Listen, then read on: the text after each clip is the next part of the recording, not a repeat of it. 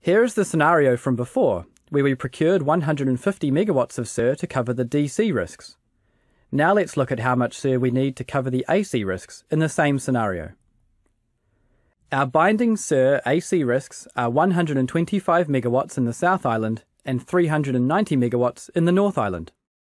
The 150 megawatts of SIR we procured from the North Island to cover the DC ECE risk also contributes towards the 390 megawatts of SIR required to cover the AC risk in the North Island.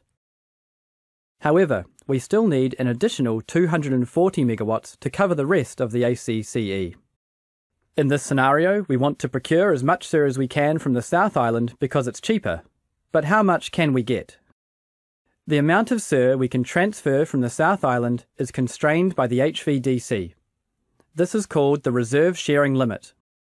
For this example, the forward and reverse reserve sharing limits are both 220 megawatts. This is the most SIR we can transfer from the South Island. In reality, it will be less due to losses, but we'll look at that in more detail later. This 220 megawatts, along with the 150 megawatts we bought earlier, takes us up to a total of 370 megawatts.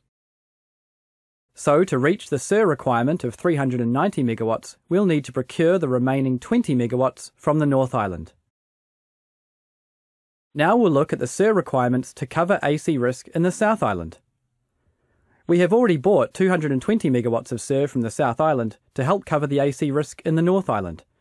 This is enough to cover the 125 megawatts of SIR required in the South Island.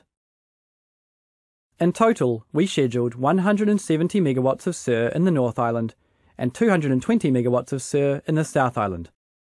As you can see, the national market for instantaneous reserves enables us to cover the risks in both islands efficiently and cost-effectively.